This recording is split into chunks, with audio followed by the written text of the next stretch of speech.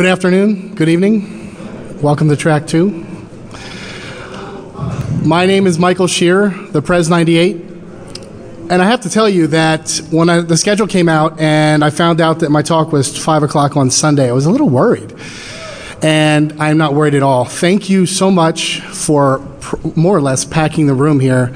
And I hope that your commitment of the next 45 to 50 minutes with me will be worth it. So thank you.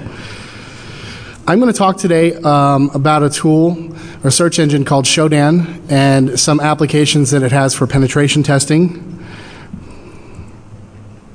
This is what we're going to talk today. I'm going to talk about what is SHODAN. It's a search engine, but it's a little bit different than other search engines. So I want to explain how it's different. Talk about some basic operations, a little bit about the applications of the search engine to penetration testing, and then I've worked through a number of case studies, and I want to present them to you. That's kind of the bulk of the presentation and how that really applies to what you can do as a penetration tester. So when I use penetration testing in the title, I could use all these things in the title. And I'm not suggesting that all these things mean the same thing because they're all different. However, if you do any of these things, then what I'm going to talk to you today applies to you. So I could say, I could put all of these things in the title, but then the title would be just unwieldy. So when I say penetration testing, this is what I mean, all of this stuff. How many of you do one of these things? Probably most of you. Okay, good. So what is SHODAN? SHODAN is a search engine. It's a computer search engine. It's designed by a web developer named John Matherly, who's with us here today, actually, and we'll talk to him a little bit later. But it's not a search engine. It's not the same as a search engine like Google or Bing or Yahoo. Those search engines crawl web pages for data and then index that data and make it searchable for you. SHODAN, on the other hand, interrogates ports, so interrogates port 80 of a particular server, and it grabs the banner. So we're not talking about the data on the web page, we're actually talking about the banner. So whatever HTTP status code you get, and then the banner. So IAS 5.0 or 6.0, whatever software is running, version number, etc. And then indexes the banners rather than the web content for searching. So we have a search engine of banners and not of content. So instead of looking for specific content on a page, we're looking for specific information about the page. So is it a desktop, is it a server, a router, or switch, or a printer, or some other sort of device? We can find that out by looking at the content in the banner. Typically these are on port 80, but they could be banners on port 21 or 22 or 23 or some others that we'll talk about. Optimizing search results for SHODAN requires us, or at least is helpful for us to have some knowledge of what a banner looks like. So we'll talk a little bit about that as well. Basic operations of SHODAN. This is just a nice little screenshot of SHODAN. The URL, by the way, is www.shodanhq.com. And you'll come to this nice page here, and it's got a search box on the top just like every other search engine. And again, like I talked about, it's going to be a little bit different in terms of what you're searching for. There are also 2 Firefox add-ons that I'll just briefly mention. One is a search provider add-on, which adds, if you're using Firefox, adds SHODAN to the little box in the top right corner of the browser. And then there's a SHODAN helper add-on that is a sidebar extension for you. I'm not going to talk about these other than to just mention them that they're available. So basic operations. What's the difference between searching Google or searching Yahoo or searching SHODAN? Well, the syntax is kind of the same. We can use Boolean operations, plus, minus, that sort of thing. We can use quotation marks to narrow down a search. And you just enter them into the box. So the syntax, of course, of what you put into SHODAN is the same as any other search engine. However, the actual content of your search term is going to be a little bit different. And we'll talk a little bit about searching later. Login. There's a couple options. You can use SHODAN without logging in at all. although there is some limitations to the results that you can get and some of the filters that you can use. You can also create a Shodan account, which is kind of an account specifically for that page. Or if you have any other one of these accounts, Google, Twitter, Yahoo, AOL, Facebook, OpenID, if you have those accounts, you can actually log in with those accounts as well. And again, like I said, login is not required to use Shodan, but there's a couple filters, for example, a country and a net filter, which I'll talk about a little bit later, and those will not work for you if you don't log in. There's also an export feature that allows you to export results into an XML format, and that will not work unless you log in. So just login page, you can just create a Shodan account, or you can just log in one of those other accounts. Most people have something of one of those accounts, if that's what you want to do. So let me talk a little bit about the filters. Filters are ways that you can take the amount of data that you get from Shodan and kind of narrow it down to a manageable level. As we look at later, if you type in the word Cisco into Shodan, there's 350,000 or something like that devices in Shodan that have Cisco in their banner. Well, that's not really useful for us if we're looking for a specific device. So the filters will help narrow us down. The first is an after, so in the case of the slide here, the filter is actually the word in bold. So followed by a colon and then followed by whatever the syntax is. So for example, if we put after colon and then a date in the format of day, month, year, we can limit our results to information that's been added to the search engine since that date. So we can look for frequency of data, or look for data. We can exclude older data if we want, or before. We can do that as well. The country filter filters by two-letter country code. So if you know the two-letter country code, whatever the IP address country that's registered to, so for example, obviously country : US will limit it to US registered IP addresses. Hostname filters by text in the hostname or domain. So if we want to limit our results to the .edu domain, or if we want to limit our results to google.com, or we want to, whatever words you want to use in a domain or a host name, you can limit your results to that. Net filter, specific IP range or subnet. Obviously, if you're looking for a specific target, say your company owns a class B or something like that, and you just want to filter on that, obviously you can do that. The OS filter will search by specific operating system, so Linux, Windows, whatever you want to put in there. Port will narrow by specific services. I'll talk a little bit about the services that are in Shodan now. And then there's also a number of SSL filters that are available with an SSL add-on to Shodan. This slide just kind of shows you where you can enter the data.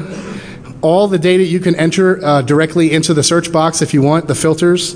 The other ways that you can filter is if you look at there's a drop-down map. And as you can see on the map, the color of the country is kind of color-coded based on how many IP addresses in that country have been searched. So you can see, obviously, the US has the most on here, as well as China, Japan, and Germany, etc. And then you can filter by port by clicking on the box there. But it's easy enough just to put it in the search box if you want.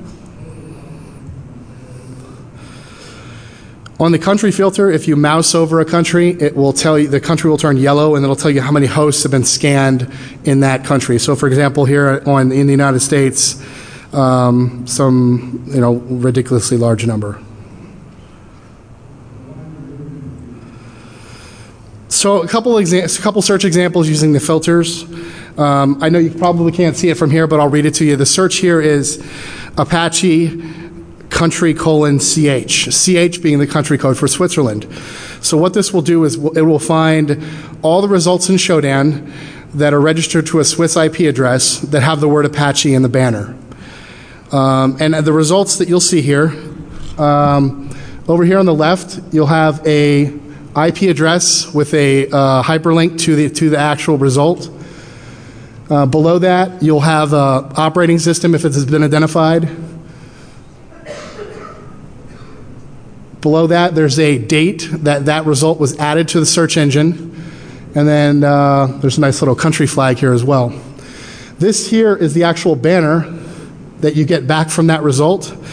And any search terms that you enter will be highlighted in red. So you can see here that This was a Apache 2.2.13 running on FreeBSD, etc. So this is where I talk about knowing what the banner shows you is helpful for searching for certain sorts of results. Here the search term is Apache 2.2.3. So this will find any servers that have 2.2.3, Apache 2.2.23 in the banner. Here we didn't use a country code, and Shodan is helpful for us and actually will display the top 4 countries by results. So United States, Germany, France, Canada. If we're logged in so that we can use the country filter, we can just click on that and that will filter that down further for us.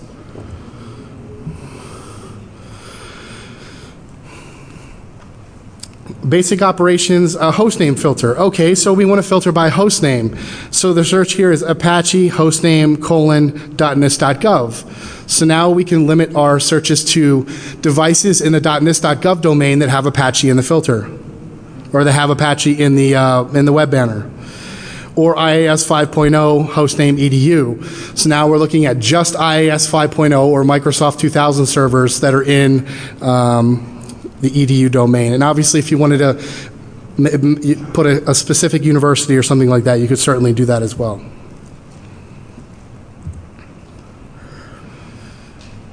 And then I talked about the net and the net filter. So if you want to filter by an IP or CIDR notation, you can certainly do that as well. It's definitely useful if you really want to limit down to one specific area that you're looking for.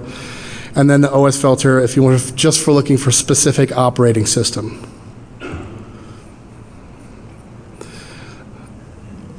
Finally, you can filter by port. Current collection is FTP on 21, SSH on 22, Telnet on 23, HTTP on 80, SNMP on 161, and recently added is HTTPS data on 443. I should note, and I'll talk a little bit later, that this data is only available through an add-on, which requires some credits.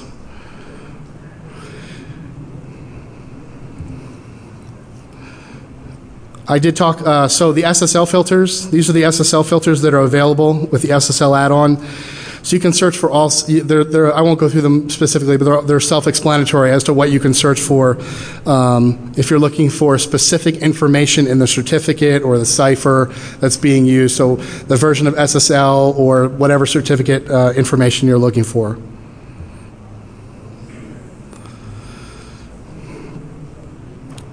Search history for Shodan. If you create an account and just using Shodan, the search history is just, in essence is disabled. In other words, your searches aren't being saved for you. If you do create an account and you can enable search history, and then you can save your own searches so that if you find searches that are useful to you or searches that are finding useful data for you, you can kind of save them in a way. And again, if you go ahead and disable that once you've already enabled it, then your searches won't be indexed by the search engine.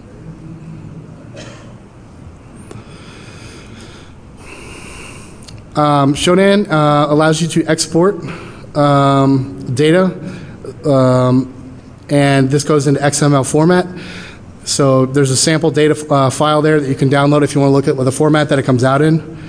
And this is one of those add-on features that's available for Shodan.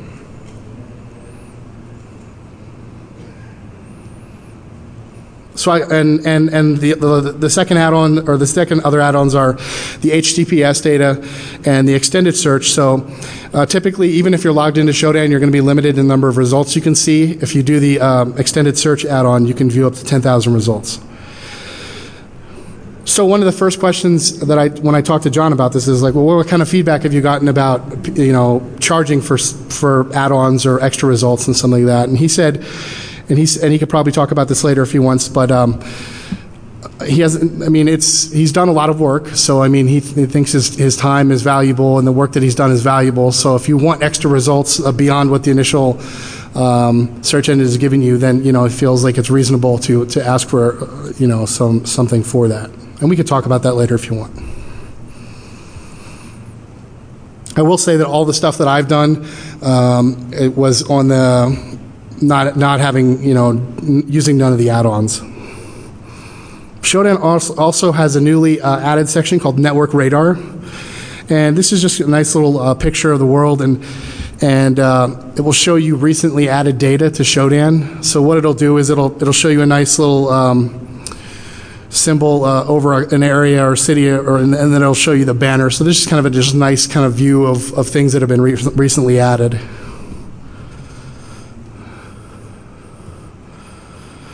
Let's talk about applications of Shodan for penetration testing. So John originally developed this as a marketing and research tool, and it was not really specifically geared towards penetration testers or the hacking community. But you can see, I'm sure that most of you can see, that there's certainly opportunities here to look through the data that's been collected in Shodan for opportunities for penetration testing. So that's what I want to talk about. Before I go there, I want to talk a little bit about ethics ethics. And just kind of go through a couple, hypothetical scenarios, and kind of just go through some questions that may come to mind. And I will say that when I did this test, when all the things that I've done for the examples here were just done on my own. I was not authorized to do anything. So these are kind of rhetorical questions for you. Is it acceptable under any circumstances to view the configuration of a device that requires no authentication to view? So if we click on one of these links and it takes us to some sort of device and it logs us right in because there's no authentication, is that okay to view that? What about viewing the configuration of the device if we used a default username and password to get into it? Or what about viewing the device if we used a unique username or password? What about changing the configuration of a device that we don't own or that we don't have authorization to use? So this is kind of a black to white spectrum, and this is where I would put these questions on there. You may disagree with it, but I think most of you would generally agree with the general placement. So, viewing the configuration of a device that requires no authentication. I think that's pretty clear. I think you could view that. You're not changing anything, you're just looking. There was no authentication required. You just clicked on a result and went right in there. Using a default username and password, well, I think you're getting into a darker shade of gray here, because despite the fact that they're using a default username and password, there's still some authentication mechanism that's trying to keep you out. That's as far as I went, by the way. I'll show you an example of that one later.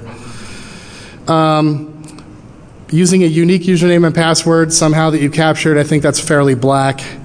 And then also changing configuration of the device that you don't have permission to do, and it's fairly black as well. Like I said, I went to about the middle, so I wouldn't go any further than that. But that's up to you.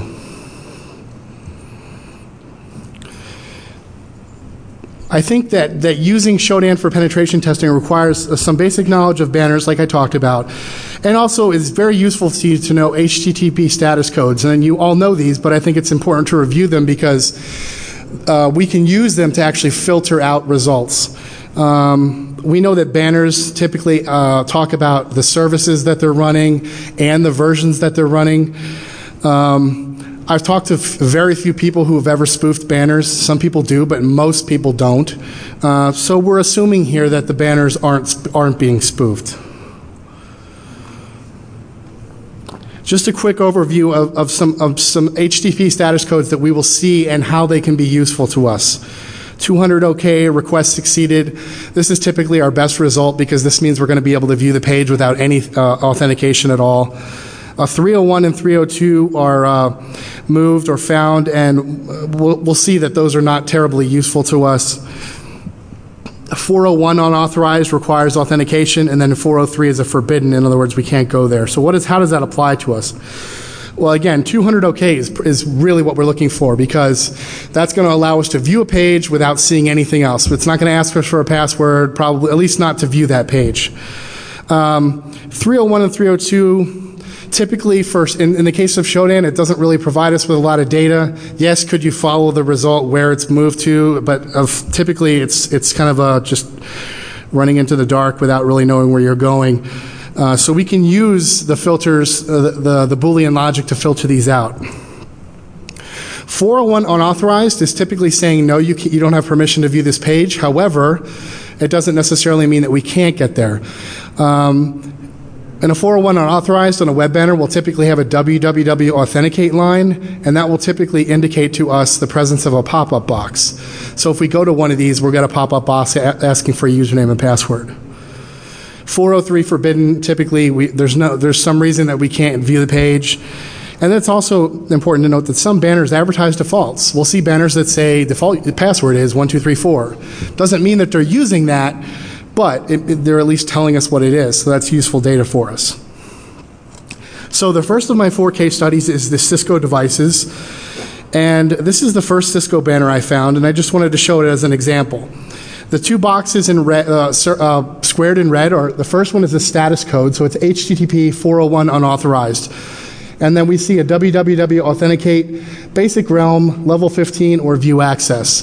I can tell you that when you see this, when you click on the result for this, you're going to get a pop-up box, and it's going to ask you for a username and password. And if we don't have it, obviously we can't get to that page. Here's an example of a Cisco banner that is a 200 OK. Notice that it does not have a www authenticate box, and it also has the last modified box. When we put these side by side, we find that it's the 2 lines, www authenticate and last modified, are almost 99.9% mutually exclusive. So what does that mean for us? Well, let's look at the results here.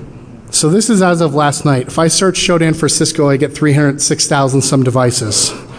The www authenticate, 253,000. Last modified, 5,800. And then only 31 that have both of those lines. So what that means is if we can get a 200 OK with a Cisco, chances are that device is not going to require any authentication at all. In fact, we really have about 5,900 devices as of last night, Cisco devices on the internet, publicly facing, that require no authentication at all to view, change configurations, do whatever you want. You've already owned them. So let's take a look at one. Many of you will recognize this is the Cisco, this is a Cisco switch, and this is the HTML interface. And if we wanted to administer this interface or administer this device at a certain level, we could click on one of these numbers right here, and whatever number of the level we want is what it will take us to. So surely if we click on level 15, which is like administrator access, it's going to then ask us for a pop-up, right? And it's going to, that's when we're going to be stopped right there. No, it doesn't. So I don't have my CCNA. I don't know what the commands are. Well, they're all right there for you. And they're hyperlinked for you. So if you want to do anything to this device and you don't even know the Cisco commands, you can just click on them. And there's a whole page here. You can see that the scroll bar is pretty small. So I mean, you could pretty much run anything. And I ran a few commands, but I just did some show commands because I didn't want to actually, I told you I was not going to change the configuration of a device. So this is the configure commands menu. We were able to get in there with no authentication at all. Here's the execute command menu. We can get in there without any configuration at all. I ran show running config, and I got the running config. I ran show CDP neighbors. Let's see what else is around it. And I got some other devices. I won't go into too many specific details, but people will generally say, well, I know this guy, he's doing a CCNA and he set up a router, so it's probably just one of those things, right? Well, some of them might be, and some of these are infrastructure devices belonging to ISPs, and we'll talk about that a little bit later.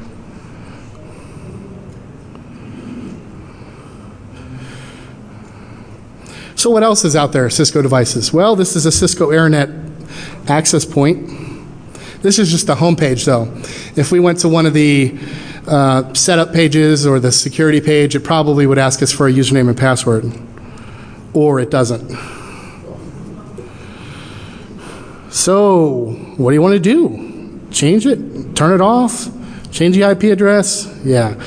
Security page. No, nothing there either. They really should enable encryption, or maybe we should enable it for them.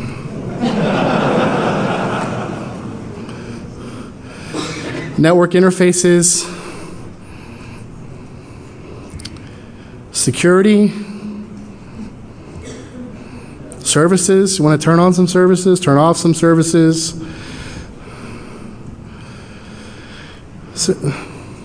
Okay, let's keep going. This is a Catalyst 2960 switch.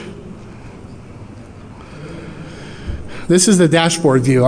You know, if we went to the configuration view, it's going to ask us for a password, right? No, it's not going to. Some people are really good about labeling their ports. They'll tell you everything you want to know, where they go to. I actually had one example that's not on here that was it was a real estate company in New York, and they owned several buildings, and they had a switch that administered internet access to various businesses, and each one of their ports was like to XYZ company or to this company or to, so I mean, and what about turning them off, or just let's go half duplex for a day and see how their internet, you know. And again, let me be clear, I didn't change anything on these devices, but you could if you wanted to. You could. I mean, it's right there.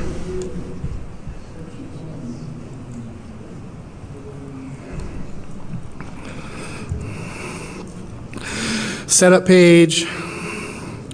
Yeah, I mean, whatever you want. Cisco Security Device Manager Express. Configuration. Change the password. Change the IP address. Change the routing. Security. Pretty much whatever you want. I mean, there are, like I said, there are probably, I don't know, 5,000 to 6,000 of these devices out there on the internet. And that's just what Shodan is indexed. Shodan is not indexed the entire internet, large portions, but not the entire internet. So that's just what's already been indexed. It's kind of scary. So second case study on default passwords. And this was the easiest search I did, and I just searched for the words default password because I wanted to see what banners have the word default password in them. And again, let me caveat, this doesn't mean that that device is using that default password, but at least they're telling us what it is. So, and how many people change them? Some people don't change them. So chances are some of these devices will be using them. So this is a lowest hanging fruit attack, but of course, you know, let's try it. So this is the absolute first one I found. It's a 401. It has a www authenticate, basic realm, default password 1234, print sir web port. It's a web interface for a printer. So we're probably going to get a pop-up box, right? So yes, it's not using it doesn't mean it's using the default password, but it's a possibility. But so we know that the default password is 1234. What about the username? Well, there's none listed. So what are our options? Well, a null username, right? Or admin or root, probably. So what do we get? Pop-up box. So what do I try first? I'm going to try a null username because they didn't list anything, and I'm going to try 1234. But the chances of this working the first time, it never works the first time. Or it does. This device is, I mean, this is nothing big. It's the setup for a printer, but you know, what do you want to do? Oh, by the way, all these menus, everything here is accessible now because even though it's the default password, we've effectively logged in, so we authenticated. Occasionally, if your browser or your computer is not set up to display like foreign language stuff, sometimes you get these codes and things. I found that if you don't know the language, and even if they do display the language, like it's Chinese or Japanese or whatever, typically the underlying HTML is still in English. So if you mouse over the links that you don't understand and look at the status bar, it will typically tell you what those things are. I mean, some of them are pretty obvious there. Well, I went after Cisco, so let's go after Huawei. I mean, they're, you know, probably what, number 2, right? So instead of, I searched for Cisco before, but I want to search for Huawei. And this is where I use those exclusions of, I don't want 400 codes, I don't want 300 codes. So I just did I minused all of those. And the result is that I get all 200 OKs, which is exactly what I want. And it turns out that there's 283 or so Huawei results on the internet, and almost all of them, or at least a good portion of them, are all within the same subnet. And I was like, that's kind of interesting. And if you look at, I know you probably can't tell, but it's 150.186, whatever, and the flag is the Venezuela flag. So I thought this was kind of interesting. And the result is it's Huawei ET523. Well, I want to figure out what that is. Well, it's the EchoLife IP phone. Okay. So someone has a whole bunch of these phones public facing to the internet. So let's check out what they have. Oh, see, this is a good example where we had a 200 OK. So it says, yes, you can view the page, but it's asking for a password. And I couldn't, so what's the default password for a Huawei ET523? I don't know, but I found that the default for most Huawei devices is, I don't know, password or something, so put it in and see what happens. Again, these things never work on the first time, or they do.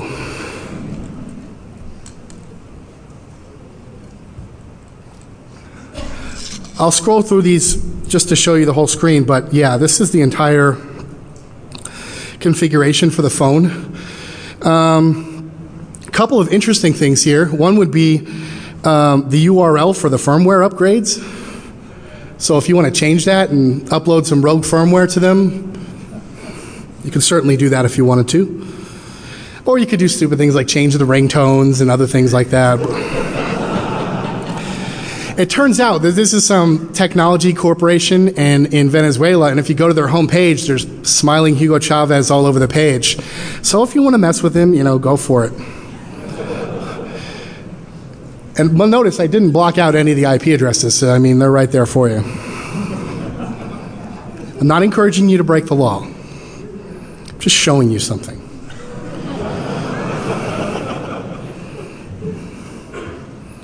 Okay, this is my favorite one, and so I saved it for last. But the title was kind of boring. Infrastructure exploitation, that sounds kind of boring. So I changed the title.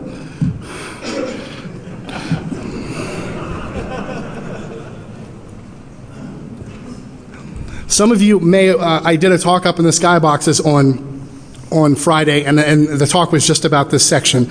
So, and I think those people would agree that I didn't really oversell the title for this section, because you'll see what happens. So I was running across a number of Cisco devices, and I was doing a random search. I wasn't looking for anything specific. And I found one of these, again, it's another Cisco web interface. And so, well, let's just go right for level 15. Yeah. And I did white out some of the things on here, because this was at the time, this was a open problem with this company.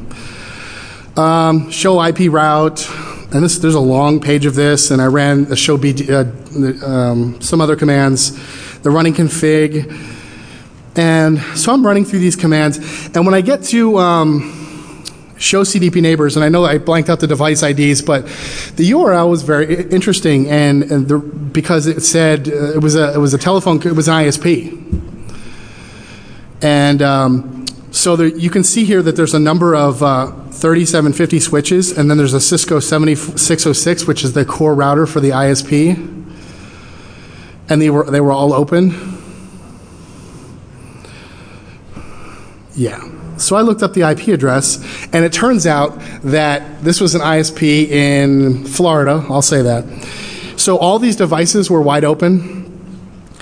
Contained in the configurations were VLAN IDs for their internal ISP network, hotels, condominiums, apartments, convention center, public backbone, all this stuff.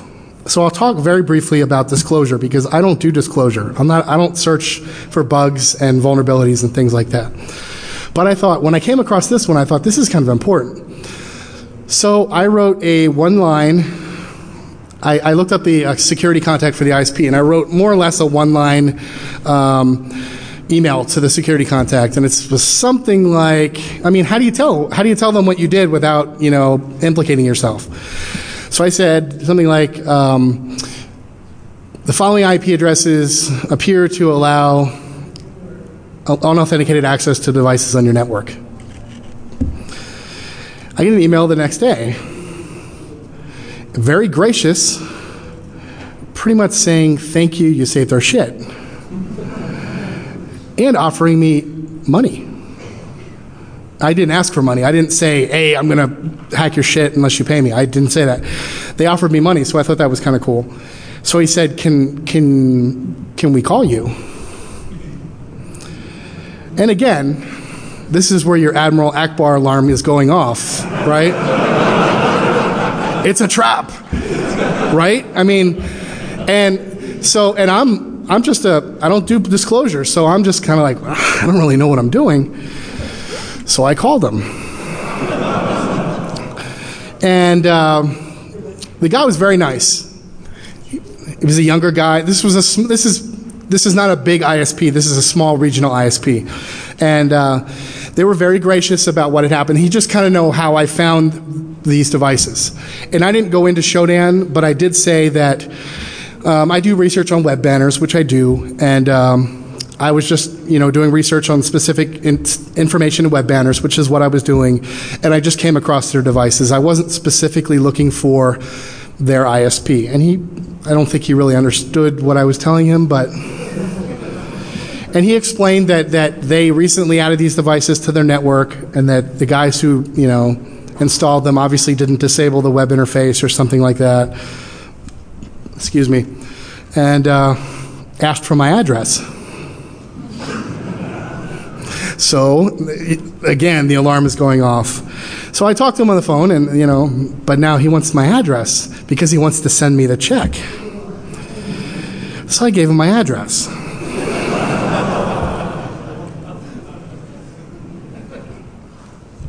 I will say that I haven't gotten anything in the mail. Not only not the check, but I haven't gotten like anything, legal, whatever. And they did close off the problem. They did shut off their web interfaces, so their devices aren't exposed anymore. But what I will tell you is that with the information I had and with the access that I had, could I have routed any or all of their traffic to a third-party destination and then right back to them and then just sniffed all their traffic and totally owned all their customers? Absolutely, I could have. So I don't think it's unfair to say that. Really could have owned this ISP. So there, yeah. A few other small examples and then we don't have time, 37, okay. General observations. So I did some searches on Shodan. This is just for interesting data. So I searched for IIS 5.0, and we know that it's Windows 2000. There's a lot of them out there, so 306. This is a couple months old, but 362,000. IS 4.0. See, now we're getting older. Now we're going back into the 90s. Not still almost 10,000. Well, 3.0. You see where this is going, right? 381. IS 2.0. 42. Does anybody know what IS 1.0 maps to? It's like Windows NT 3.51 maybe or something like that. It's like 1995, 94-ish. Wow! If you go to these web pages, they look like they were made in 95 and never touched since. So they may not be used. This is more just fun for you, just to. What's that? Thanks. Nice. Thank you. Let me show you one more example before I go into the conclusions. This is another fun example. This is just, you've all seen the Google hacking, viewing webcams and stuff like that. Every 6 months, the news media rediscovers the story and plays it on your local news and thinks it's something new. And it isn't. What I want you to do, this is just one small side note. So, by the way, all the pan and tilt features work on this one. These ladies were diligently working at their computers, and I was like trying to get their attention, and they wouldn't bite. They wouldn't bite. So here's a good example of what I mentioned. If you don't understand the characters, I think this is Japanese. If you don't know what this means, you know, you can typically, the taskbar will tell you what it's because it's typically in English. And in this case, it does. So this comes out to snapshot. So like if you wanted to take a snapshot of the whatever screen is on there right now, and then a client.html, which isn't terribly useful to you. The second point about this slide is that I'm viewing this web page in Firefox. And while many people still use Internet Explorer, I don't know why you would, but you might want to. I do use something called IE View, or there's several different versions of it that allow you to view Internet Explorer in Firefox. So let's take a look at this and see that there's actually something different here. We actually have a third option. So we actually have snapshot, client, and setup config, which was not actually viewable in Firefox. Very interesting. So this is what happens if we go to setup config? Well, we can pretty much do anything we want. So you want to, and is again another example of if you don't understand the language, mouse over, and it will tell you these are all the things you can do. Security, system, network, wireless, I mean, whatever, wide open.